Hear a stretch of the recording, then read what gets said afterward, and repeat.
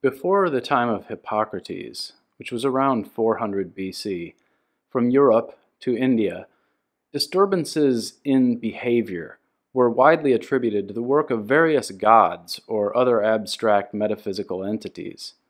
In ancient Mesopotamia, for example, one of the recorded illnesses was known as the Hand of Ishtar, while another was called the Hand of Shemesh. If there was hope of correcting these disturbances, the hope consisted of the possibility that the priests might be able to vanquish the demon or expel the possessing deity by a process of various rituals, potions, or even the famous procedure called trepanation, in which a hole was drilled into the skull to allow the nefarious ghost to leave the head. To most modern people, this all sounds quite exotic, superstitious, and of course dangerous. In all, extremely primitive. In this video, I want to suggest instead that nothing has changed in 6,000 years, and that modern psychiatrists are now playing the role of the exorcist priests, using procedures and cocktails that are just as superstitious and probably more dangerous. And further, I will argue that they have no more science to support their practice than the ancient priests did, and that their claim to authority, up to and including using the state to force patients into submission, is exactly as unjustified as the ancient models were. Everything is the same, except for one thing. Most people are able to see now that the ancient practices were barbaric and ineffective and superstitious and therefore unjust, whereas most people now are unable to recognize the same in the field called psychiatry. So let's begin with an examination of the word psyche, the word which serves as the root for psychology and psychiatry, for psychotic and psychopathic, as well as psychedelic. The word is derived from the Greek word psyche, meaning the soul, mind, spirit, life, one's life, the invisible animating principle or entity which occupies and directs the physical body. Biblical scholar James Tabor makes an important note about soul as it was understood in the Old Testament. Before I read it to you, note that the Greek word psyche was used to translate the Hebrew word nephesh, meaning soul, when the Septuagint was composed. And it is the closest analog. However, it seems the Greek word is closer to our modern understanding of soul. Listen, here's the note from Tabor. Quote, "The ancient Hebrews had no idea of an immortal soul living a full and vital life beyond death, nor of any resurrection or return from death. Human beings, like the beasts of the field, are made of dust of the earth, and at death they return to that dust. The Hebrew word nephesh, traditionally translated living soul, but more properly understood as living creature, is the same word used for all breathing creatures and refers to nothing immortal. The same holds true for the expression translated as the breath of life. It is physical, animal life. For all practical purposes, death was the end." In other words, as Wikipedia frames this point, the traditional concept of an immaterial and immortal soul distinct from the body was not found in Judaism before the Babylonian exile, around 587 BC, but developed as a result of interaction with Persian and Hellenistic philosophies. So before what Karen Armstrong calls the axial age, basically during the period of the bicameral mind, the term that would have been used was something like life force. Eventually, due to later developments in philosophy and theology, this term, which the Hebrews had labeled nephesh, became located in the mind, or the reason. in what we recognize as psyche. But it's interesting that even as late as Homer, the life force in the Greek world was not necessarily understood to dwell only in psyche. It could also be found in thumos, nous, minos, phrenes, ker, ether, and cardi. So we may say that the early Greeks had an idea that our minds were more diffuse and located not only in our heads, but sort of throughout our bodies. Consequently, any equivalent to our modern psychiatrist would have had to be a master of the entire physiology of the body. And also, consequently, and interestingly, the ancient Hebrew equivalent in the days of Abraham and Moses would have been basically a medical doctor, a physician, someone capable of maintaining and restoring life force to the body. A priest was to be a healer. The point here is that the master of psyche in the early days was an expert in physical health and did not deal in micromanaging a person's personality tics and various neuroses. Please think also here of Jesus' interactions with both the physically ill and the possessed or the mad. From the ultra-ancient POV, there would not have been much distinction to notice here. But, very interestingly, the time of Jesus is almost exactly when these notions begin to realign. In fact, although psyche appears in Homer's writing and is used to translate the notion of nephesh in the Septuagint, and it is used by Paul in the New Testament and by the Gospel writers, although probably mostly in the Hebrew sense. Although, we could hem and haw about this. See Matthew 10:28, for example.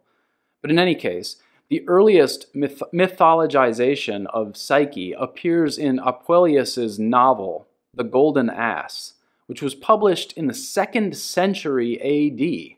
Get your timelines right here. This is extremely late to add a new myth to the Greco-Roman pantheon, and yet it was done. It became very popular. The story of Psyche and Eros seems to be the culmination of a centuries-long reconceptualization of the nature of psyche, which of course means the nature of psychology. Before I continue, or move on, look at these beautiful paintings that feature Psyche and ask with me why Psyche is depicted this way. Why is Psyche always a beautiful woman? She is said to be the most beautiful woman in the world. And why does she first appear in mythology in a story where she is awakened by Eros, which is Cupid, whom we know immediately as the representation of romantic love? Look at this painting, called The Awakening of Psyche by Guillaume Sagnac, and try to see through it to the idea of Psyche itself, like the Platonic idea of Psyche. If you need help here, watch my previous video, the one about Plato's Hippias Major, by the way, full of these nude paintings, right, where I argued, well, just what I said in this tweet. The artist paints the ideal as close as he can because it's the recognition, or the anamnesis, which is the remembering. It's the anamnesis of the ideal that kicks the mundane, worldly mind into the higher level where it begins to seek the eternal, the incorruptible, the good, the beautiful, finally, God. The important point here, and it really is an IQ 130 sort of an idea, so do your best to hang with me, is that Psyche is first awakened by the feeling of romantic love, of Eros, of Cupid. Man admires the form of a beautiful woman, and just then, Psyche comes online. And so what is Psyche now, after this shift? Psyche is the reason, with a capital R, the judging mind, the conscience even. If you're searching for a parallel here to help you make sense of this shift, it's in the 18th century, when Romanticism swept into Europe and did away with arranged marriages. And what followed was an era of individualism and, modernism, with all its dizzying, disorienting social innovations and political realignments. See, before the lifetime of Jesus, and Christians might say before the coming of Logos, which is important, the coming of reason, right? Before that, the life force, which was then called the soul, was understood to be entangled in or even coincident with the body. But the enmeshment of mind and body started to become unzipped a couple of centuries before Jesus. We see hints of it as early as Heraclitus and Parmenides. It is the Greeks who begin this unzipping, and it is the Babylonians who teach the Hebrews how to begin the unzipping.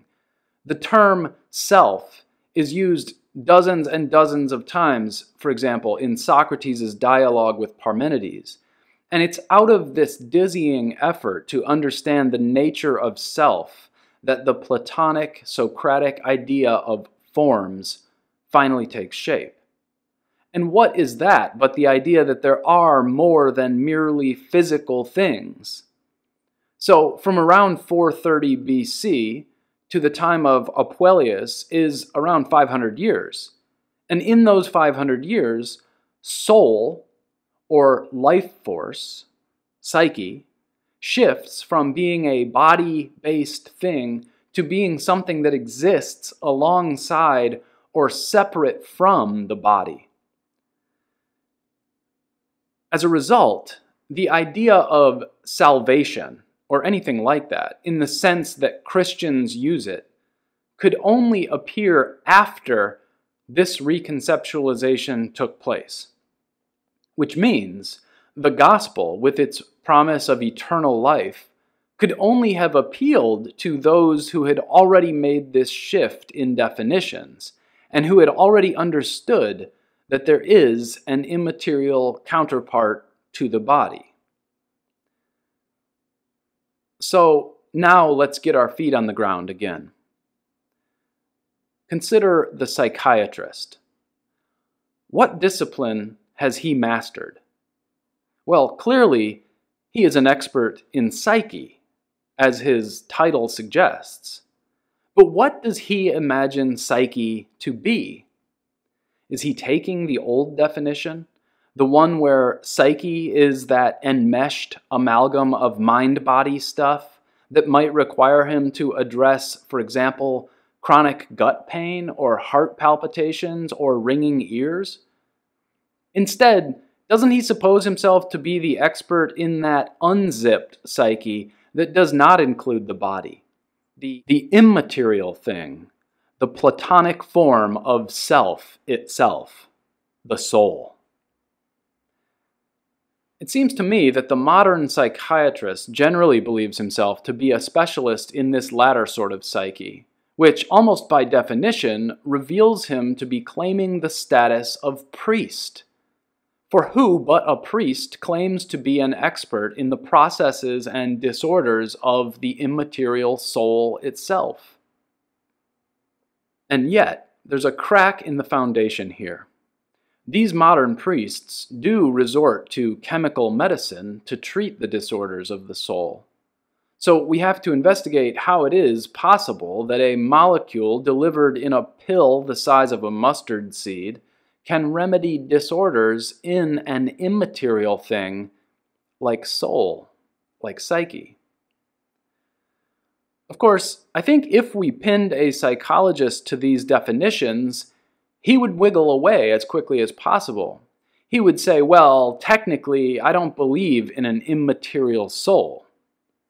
Technically, he does think that mind is merely matter, which is to say, body. In order to preserve his authority, you see him retreat now into the old definition of psyche. You see him now aligning himself not with the post-Plato, post-Jesus, post-Apuleius definitions of psyche, but rather with Old Covenant-style life force.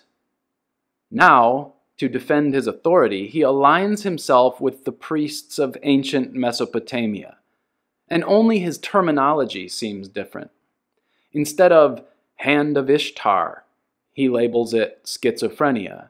Instead of hand of Shemesh, depression, and so on. And here it makes sense that the p-value statistical crisis has wrought havoc in the academic field of psychology.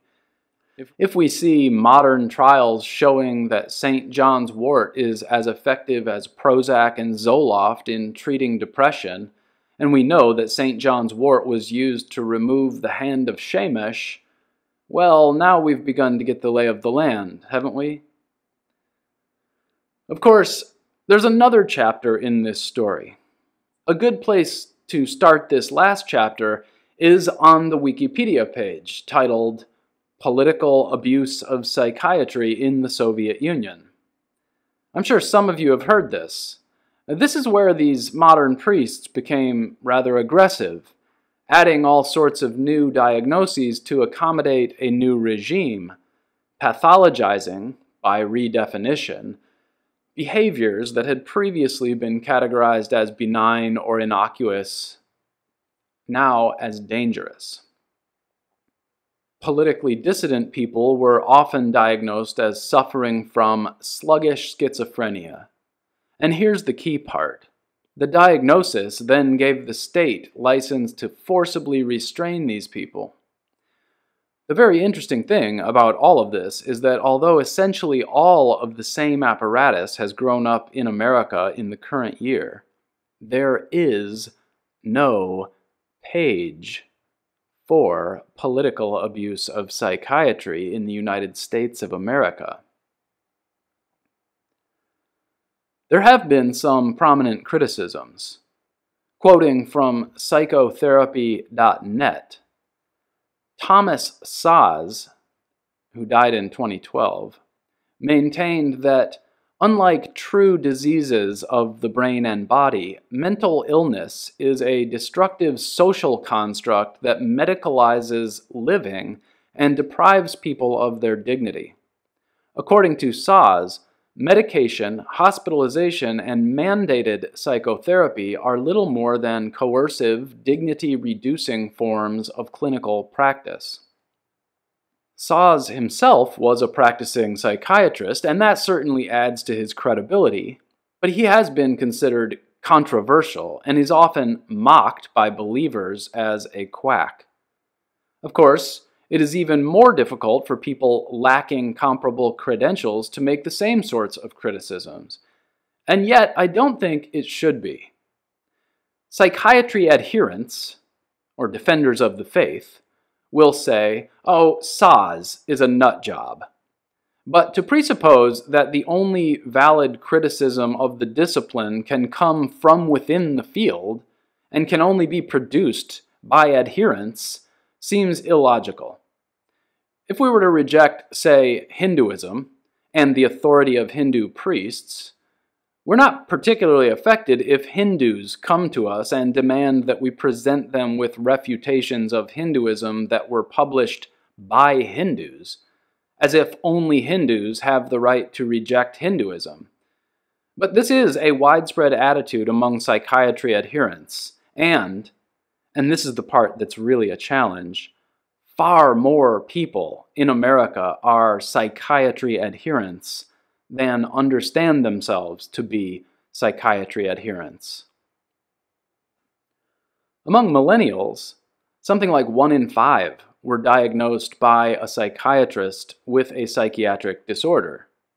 If you are the type of person who shrugs and goes, well, if they got diagnosed, then I guess it's official, and that's that, Well, then I've got news for you. You might be a psychiatry adherent. And what do I mean by that label? I mean that you are a believer in the religion that is psychiatry. Oh, you scoff and say, "What? No, I'm a Christian," or whatever. But it seems to me that you have allowed someone other than Christ to judge your soul, your psyche, you see. You had a hard time paying attention in public school. The teacher noticed you were always tapping your pencil and bouncing your knee up and down, forgetting to turn in your grammar worksheets. This suggested to her there was something wrong with you. But hey, she wasn't an expert. "You should see a psychiatrist," she told your parents at parent-teacher conferences. Well, you had good parents, or at least well-meaning parents. They had even taken you to church pretty regularly. But when it came to having a hard time with the grammar worksheets, with the bouncing knee, well, this was serious stuff. This wasn't something the minister or priest could resolve. This was a problem with your psyche. And we know who the experts on psyche are, right? So they took you to visit the psychiatrist and gave you a form to fill out. It was worded very strangely. The test made you feel torn in different directions. The mystical results came back. Voila, you were diagnosed. Your son has ADHD. He'll need to take these pills every day. Your parents asked what causes it, but the explanation went over their heads. It had something to do with neurodevelopment and hyperkinesis, the limbic system, the orbitofrontal cortex. The good news was, there's a pill, and your parents' insurance company would cover most of the cost. The priest pronounced the blessing, and the healing had begun. Saz first presented his attack on mental illness as a legal term in 1958 in the Columbia Law Review. In his article, he argued that mental illness was no more a fact bearing on a suspect's guilt than is possession by the devil. In 1961, Saz testified before a United States Senate committee, arguing that using mental hospitals to incarcerate people defined as insane violated the general assumptions of the patient-doctor relationship and turned the doctor into a warden and keeper of a prison. To me, this all seems like the definition of a false religion. Of course, nobody adheres to a false religion consciously. They do adhere to false religions because they are deceived into believing these to be the true religions. Such was the religion of Moloch, the cult that involved bringing children to it, this according to 2 Kings, and passing the children through fire, or more specifically, through 2 fires, one on each side. Not physically harming them, notes the page about Moloch on jewishvirtuallibrary.org. Indeed, not physically harming them. If we give this the old Jungian Jordan Peterson once-over, the fires on either side through which the children are passed suggest a passing them through a narrow opening. It is a process of limitation, of setting artificial boundaries. Needless to say, the children of Israel, and that's us, are commanded not to submit their children to this ritual. I also want to tell a quick story from my research into 19th century ideas. Not the phrenology phase of the discipline of psychiatry, though that's worth noting as one of the more absurd manifestations of this religion. Right up there, actually, with the lobotomy phase, which came a century later. But no, this is the story of a diagnosis called moral insanity. And here's a little chunk from my dissertation, from the chapter on Herman Melville's Moby Dick. As Jeffrey Sanborn has demonstrated, Melville was deeply engaged with the problem of the middle space between sanity and insanity at the time he was composing the book. Through scrupulous archival research, Sanborn proves that Melville read an 1823 article by Sir Francis Palgrave, and that Palgrave's article was the source for the famous marginalia comments discovered in Melville's Shakespeare set by Charles Olson in 1933 to 1934. Sanborn quotes from the original Palgrave essay. In considering the actions of the mind, it should never be forgotten that its affections pass into each other like the tints of the rainbow. Though we can easily distinguish them when they have assumed a decided color, yet we can never determine where each hue begins. Madness is almost undefinable. Right reason and insanity are merely the extreme terms of a series of mental action which need not be very long. In his scribbling at the back of the 7th volume of Shakespeare, Melville dropped the almost and wrote, "Madness is undefinable." But Palgrave's definitions were not uncontested in the first half of the 19th century. In fact, according to Paul McCarthy, most professional psychiatrists were comfortable enough with the term insane that they began defining and investigating subcategories, most interestingly, moral insanity.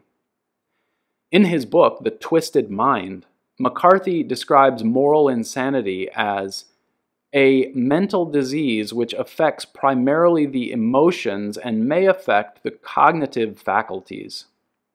Symptoms include absence or diminution of feelings to pronounced displays of hatred, fear, or melancholy. As further evidence of Melville's better than superficial familiarity with the contested terminology of his day, McCarthy summarizes the famous 1844 trial of Abner Rogers, a case presided over by Melville's father-in-law, Judge Lemuel Shaw. McCarthy reports that Abner Rogers killed the asylum warden at the Massachusetts State Prison while suffering from delusions and because, in addition, he was driven to commit the crime by an uncontrollable impulse to do violence. According to the defense, McCarthy writes, Rogers claimed that he had heard voices stating that the warden would kill him. He therefore acted to protect himself. The verdict would be largely dependent upon Judge Shaw's definition of two key concepts, insanity and monomania. Although characters throughout Melville's fiction manifest these kinds of psychological disorders, none fits the description so thoroughly as Captain Ahab. And it wasn't just Melville concerned in the middle of the 19th century with these sorts of mental aberrations, the redefinitions, the recategorizations. Actually, since I have the time, a word about that opening epigraph from Emily Dickinson. Look at it again. It's a very concise argument. Much madness is divinest sense to a discerning eye. Much sense, the starkest madness. 'Tis the majority in this, as all prevail. Assent, and you are sane. Demur, you're straightway dangerous and handled with a chain. Dickinson correctly identifies the frightful mechanism that gives this false religion its power. And that mechanism is democracy. So long as a majority believe the priests of the new religion and believe their definitions and accept their labels and their diagnoses and defer to their authority, there will be nothing you can do to prevent your own incarceration under their orders.